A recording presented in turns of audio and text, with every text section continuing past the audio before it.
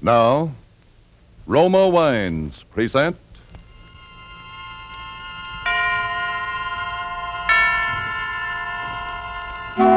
Suspense.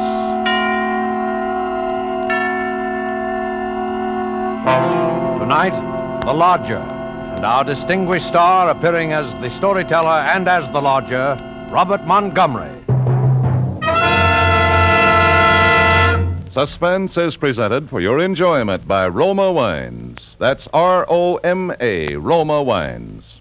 Those excellent California wines that can add so much pleasantness to the way you live. Finding ways to make living more enjoyable is an art in which Miss Elsa Maxwell is an expert. This famous hostess and authority on hospitality gives you a good thought. Entertaining friends is one of life's finest pleasures. And I suggest to you, next time you have friends in to dinner, serve them either ruby red Roma Burgundy, so tartly rich and piquant, or pale golden Roma Sauterne, with its delicate, delicious flavor. If you choose Burgundy, serve it cool. Or if Sauterne, serve it well chilled. Use any glasses you have and serve whichever one you like best with any food. I happen to like Burgundy with the richer meat dishes, Sauterne with fowl, fish, or the like. But you follow your own tastes, and you'll be perfectly correct. The main point is, serving these wonderful Roma wines is a delightful compliment to your friends, and a great addition to the enjoyment of meals. Well, the only possible thought I can add is that Roma Burgundy and Sauterne, like all Roma wines, are the best that California's magnificent sun-ripened grapes can provide. In fine flavor, color, and fragrance, are always unvaryingly good and delicious, protected by all the ancient skill of Roma's noted wineries. Yet all this goodness is yours for only pennies a glass. Listen, more Americans enjoy Roma than any other wines. Roma, R-O-M-A, Roma wines. Yes, right now a glassful would be very pleasant, as Roma wines bring you Suspense. This is the Man in Black, with a few words concerning London in the year 1888. A London terrorized by the fifth in a succession of recent murders. Murders of young, attractive women. The unknown killer at large and little else absorbed the horrified imagination of the great city, of all those in fine quarters and all those in small, grimy houses. As, for example, Ellen Bunting. Ellen was no different from all the other middle-aged housewives dwelling in squalid Whitechapel. She knew all the known facts of the case. As that artful storyteller, Mr. Robert Montgomery, will tell you, Ellen knew it was quite proper to refer to this wielder of the knife as the Avenger.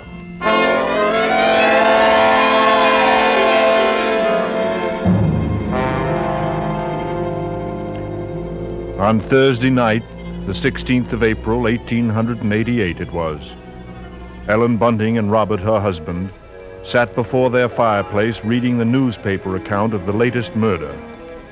The Avenger had struck again.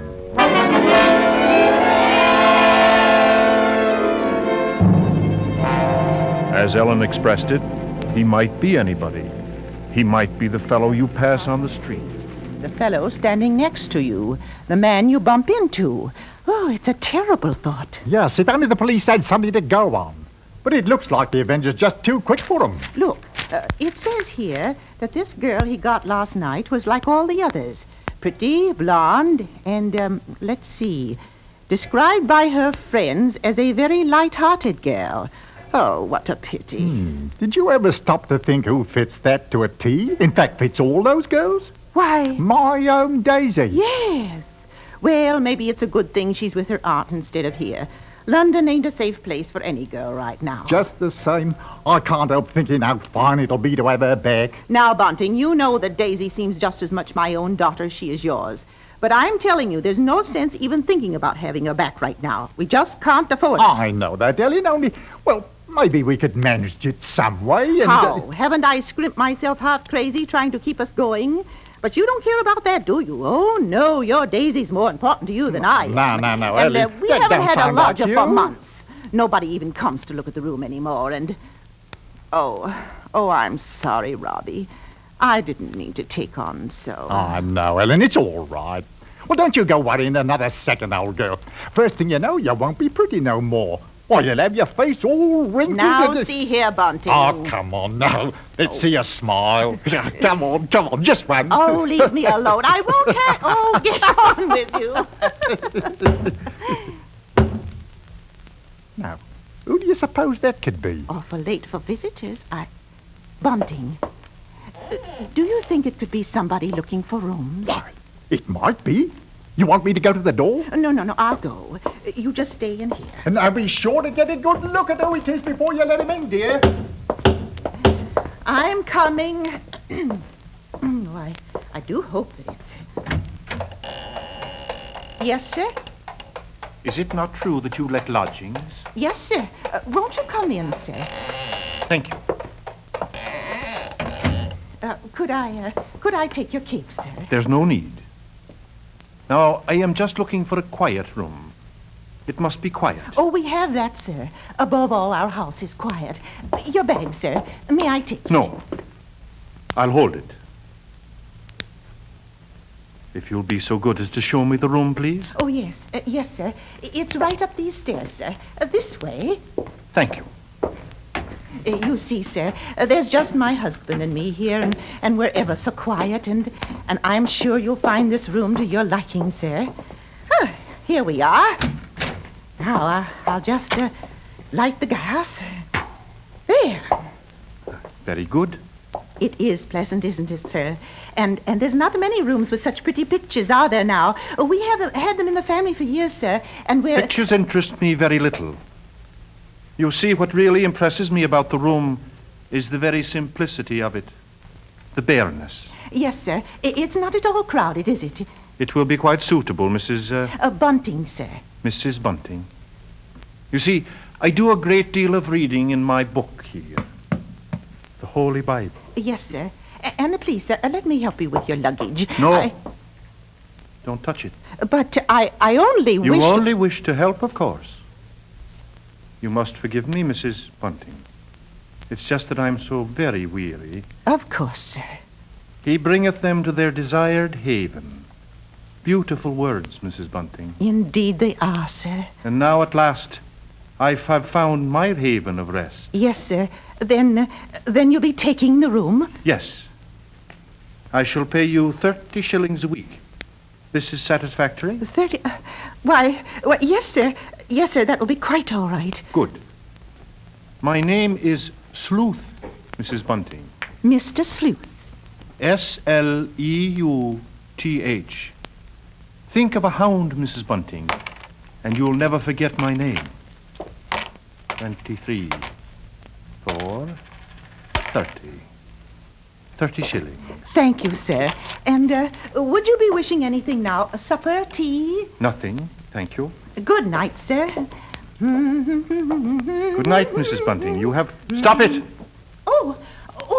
Yes, sir. What did I do? That song you were humming. That music. But Music, Mrs. Bunting, save that expressing the majesty of God, is an accompaniment for irreverent gaiety and an instrument of sin. Yes, sir. And you assured me your dwelling was quiet. But it is, sir. Believe me, sir, I didn't mean any harm. Of course. I'm sorry, Mrs. Bunting. I fear I spoke sharply. I don't wish you to think me rude. After all, you have been so kind, so considerate. I hope I know a gentleman when I see one. Thank you. Thank you very much. And on second thought, perhaps a bit of bread and butter would be pleasant. Bread and butter? Certainly, sir. I'll have it in an instant.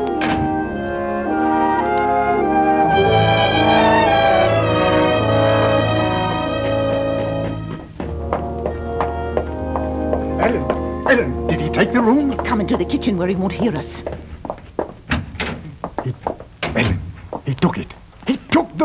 Yes, Robbie, we're all right now. Look, 30 shillings a week in advance. Oh, it's wonderful, wonderful. Ellen, do you see what this means? Yes, you can have Daisy now. Here, Bunting, hand me that dish. Right. Do you know something, old girl? We're not going to worry too much about Daisy being in danger of that Avenger fellow. Whatever do you mean, Robbie? Well, she's not one for dancing, you know, or any kind of like entertainment. What's that to do with it, please? Something I read here in the paper while you was with the gentleman. They found out that every one of the Avengers' victims had just come from a dancing party or a music hall. What a peculiar chap. Now hurry, Bunting, please. Two thoughts only governed Ellen's mind. The lodger's light supper and her own good fortune at having such a lodger. She started up the staircase to his room. Oh.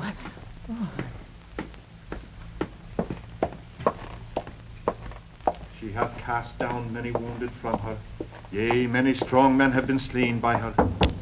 Come in, and to know the wickedness of folly. Why, mister, Yes, what is it? those pictures, those pretty girls. You've turned all their faces to the wall.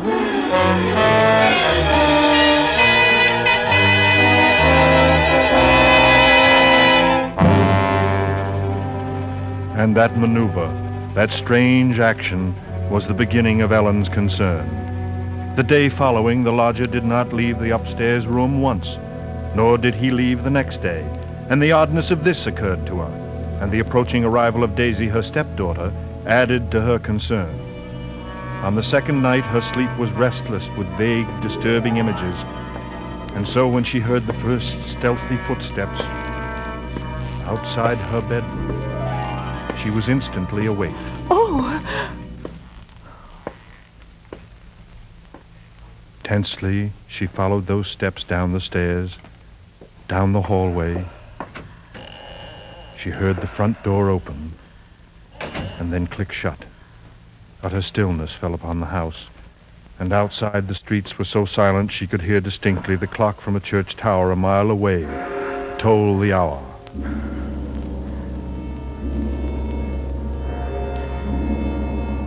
In her troubled fancy, she pictured a long figure plodding through the deep fog, moving quietly, stealthily, searching, stalking, finding. When, soon after, she heard the lodger return, she sought to quiet the horrible dread which had possessed her.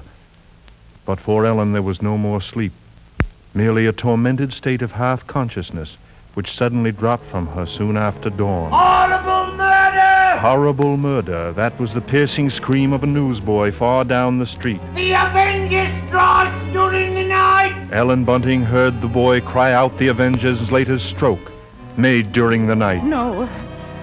Extra special horrible murder at King's Cross! Avenger takes 6 victims special! Avenger at work again! Another blood victim of night! Avenger strikes again! Avenger! Victim of night! Horrible murder! Avenger!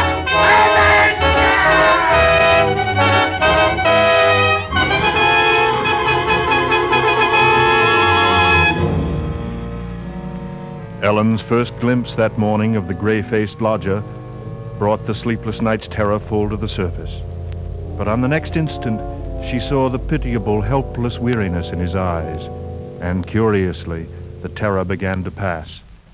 She found that she was hoping desperately that her fears were unfounded. To lose 30 shillings a week, perhaps because of a mistake? No. She must be certain, before she spoke to a soul. She knew that there was one thing she must examine, the lodger's single piece of luggage. What could it hold? Not much in the way of clothing, surely. It was too small, too narrow. It was more like a case. A case for a knife.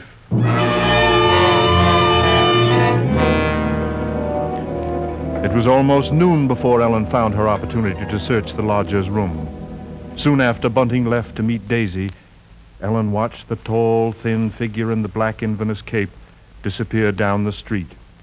And then she rushed upstairs and into the room. Quickly, she moved to the closet. It was no different than it had always been, utterly empty. She went then to the chest of drawers against the wall. She opened the top drawer and found nothing inside but a frayed shirt, 2 handkerchiefs. The next drawer, underclothes, socks. The next, empty. There remained, then, only one possible place for the small, narrow bag. The bottom drawer. And it was locked. Tugging at the drawer, she heard suddenly the opening of the front door downstairs. Panic-stricken, she rushed out of the room and down the hall to the head of the stairs. You're upstairs, Ellen? Look, Ellen! Daisy's here! It's so good to see you, and... Whatever's the matter? Yes, you've gone quite white. Oh, well, I'm all right. I wasn't expecting you so soon. Oh, you don't know how fine it is to be back again, Mother Ellen. The country's all right in its way, but there's nothing like London now, is there? No, there isn't. Well, as long as that Avenger's about, I can see we're going to have to do something to keep this young lady indoors, London or no London. Don't you worry. Mother Ellen will see to that. Well, Daisy, I might as well get you settled. Oh, you see, Father, what I tell you. She'll have a dust cloth in my hand before I got time to take my coat off.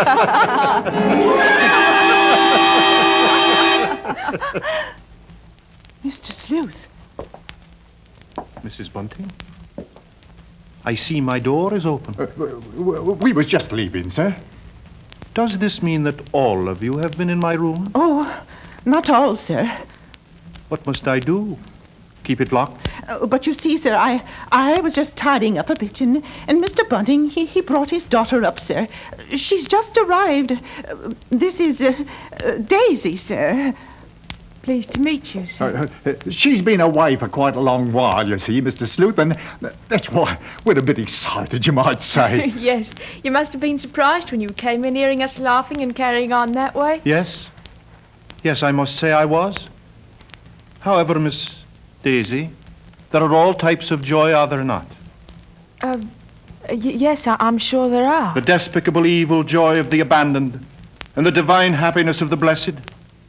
A vast difference, that. You do understand me, don't you? Why, yes, sir. Yes, Mr. Sleuth. I devoutly hope so, Miss Daisy. Nowadays, there are so very few young women like yourself who do. All women are placed on this earth filled with evil. They therefore must struggle constantly to find the paths of righteousness. Why, Mr. Sleuth, you mean a girl's not to enjoy life at all? Not to have fun? Frivolity, my child, is the devil's breeding ground. All his implements are there. Pleasure, impropriety, the temptation of music, dancing. Oh, that's crazy. Why, there's nothing I like better than an evening of dancing. You dance? She didn't know what she was saying, Mr. Sleuth. Just a child. And Daisy, you know you've never been one for dancing. You never even learned how to. But I did learn, Mother Ellen, while I was away. And what's so wrong about it? What's the harm in just a nice dance? She lieth in wait as for a prey, and increaseth the transgressors among men. I don't know what you mean. I never heard such nonsense. You call Holy Scripture nonsense? So, what I prayed against is true. You are beyond salvation. That's not so. I'm a good girl, and I won't have you saying that. Daisy, go into the front room. It's quite all right, Mrs. Bunting. I must be going upstairs anyway. I'm used to being misunderstood, you know. People never realize that my efforts are simply for the greater good of humanity. Of course, sir. And that the power on high will direct my hand toward the expulsion of all evil. Beautiful words. Beautiful words.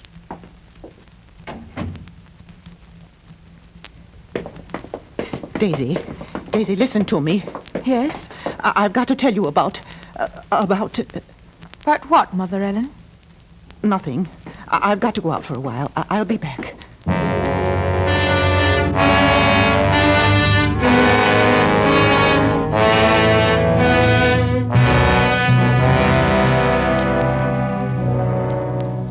At that moment, Ellen had been determined to pour out her terrible suspicions. But she paused on the very brink. After all, they were still only suspicions. A sudden inspiration had come to her. That very day, a coroner's inquest was being held into the last Avenger murder. She would go there now, this very instant, and perhaps she would hear evidence to disprove all her fears about the lodger. She must give him this last chance. If that chance should fail, then she would tell Bunting or the police. So with the knowledge that Bunting was left in the house to look after Daisy, she boarded the underground train bound for the coroner's court.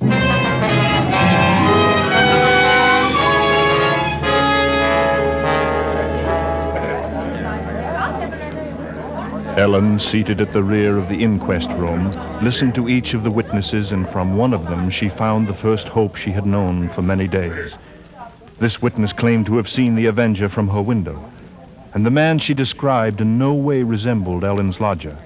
But in another moment, Ellen's hope was swept away. It was pointed out that the fog had been so heavy that night that the witness could not possibly have seen the murderer from her window. The next witness was a Mr. Cannot. This elderly gentleman was certain that he had not only seen but talked with the Avenger. It was in Regent's Park, he testified. Only a few moments before the murder, Mr. Coroner, when I saw him. He was quite a tall man, very gaunt-looking, and carrying a handbag. A handbag, you say? Yes, a small, narrow one. Just such a bag, I might add, as might contain a knife. A knife? He had rather an hesitating voice, an educated man, I should judge, but quite mad. What do you mean by that? Well, as he emerged from the fog, he was talking aloud to himself.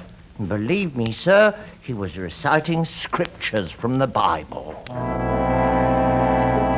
Scriptures from the Bible. Horrified, Ellen rose from her seat, only half hearing the confusion about her. Are you asking us to believe that? I would say, Mr. Cannot, that the man we're looking for would be, least of all, a religious man. That's where you're in error, Mr. Coroner. The religious note is the very key to the case. Very interesting. That will be all, Mr. Cannot. Just a moment, sir. Don't you understand? The man you're after must be a religious maniac. That's the only explanation possible. You will please step down. The court was dismissing the very truth. Ellen knew that now. She could no longer keep silent. Her hand shot forth and she screamed. I want to say I know.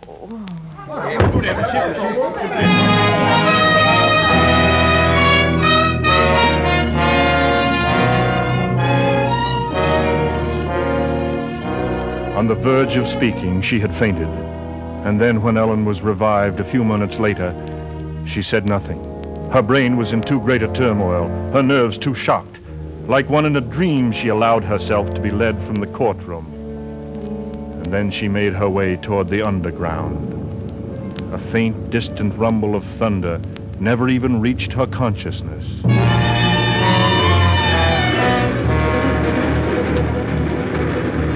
And she was barely aware of the grind of the wheels as her train pulled away from the station.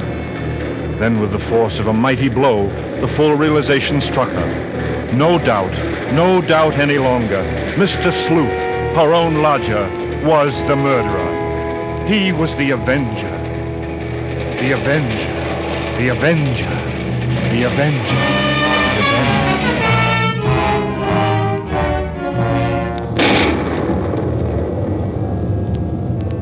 On the street again, Ellen knew she must go at once to her neighborhood police and there pour out her terrible knowledge.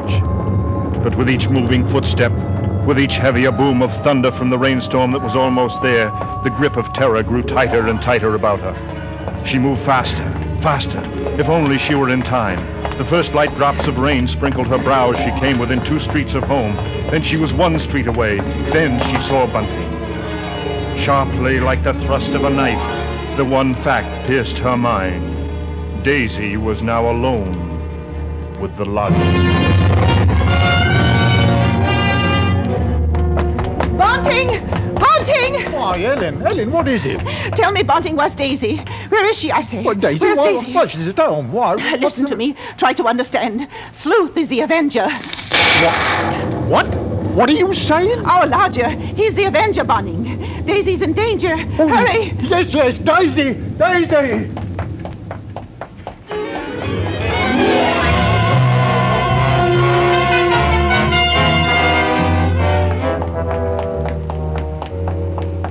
Here we are, Bunting.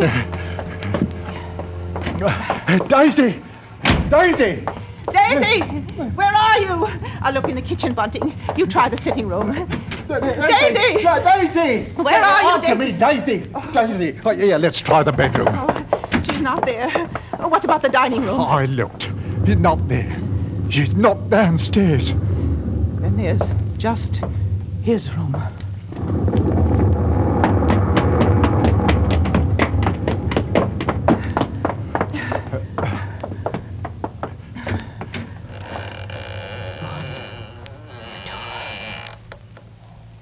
Oh.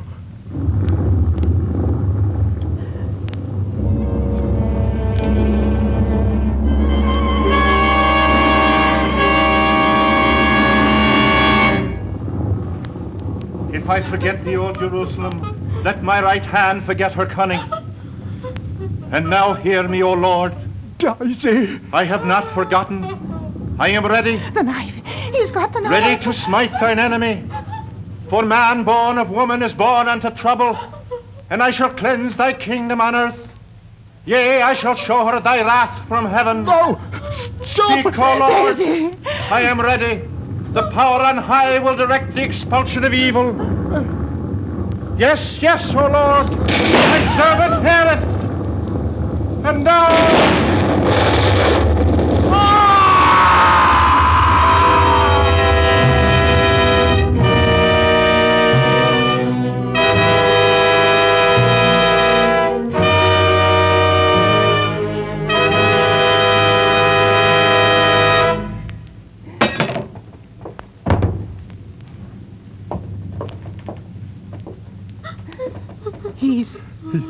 He's dead. Daisy! Come to me, Daisy! Oh, thank heaven. Yes, thank heaven. Vengeance is mine, saith the Lord. And his word burned like a pillar of fire.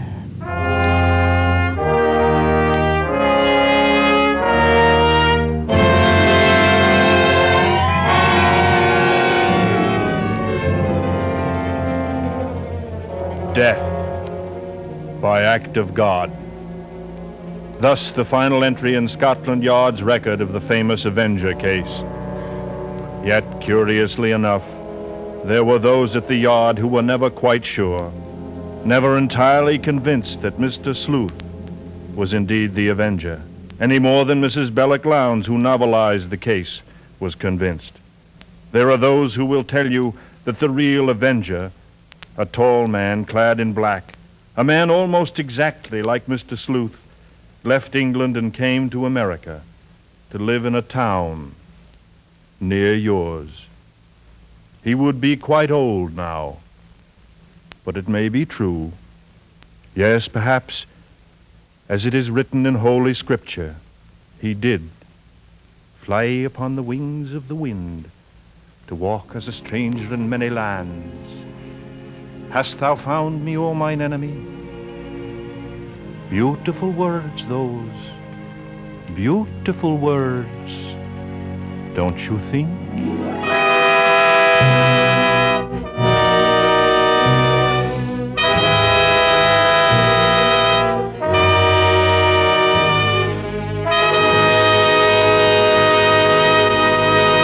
And so closes The Lodger, starring Robert Montgomery, tonight's study in Suspense.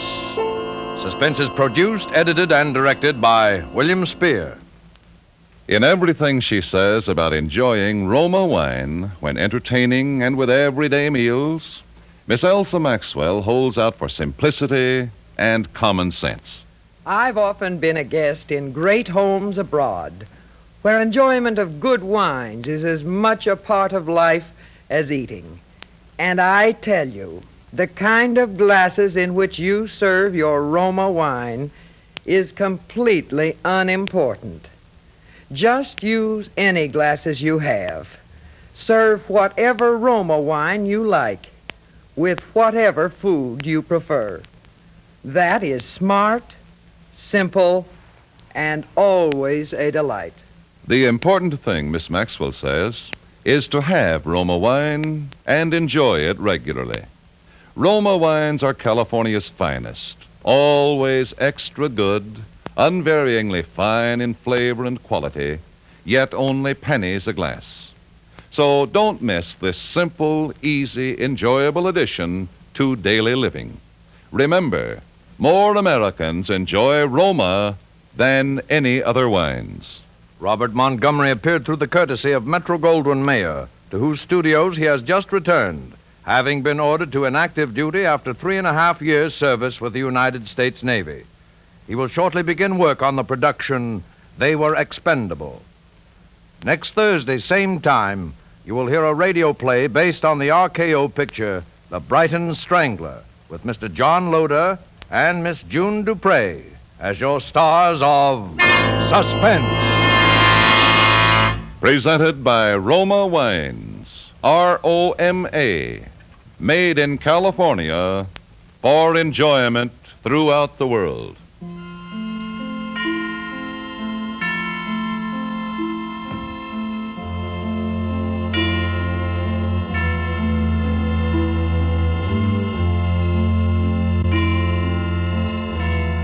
This is CBS, the Columbia Broadcasting System.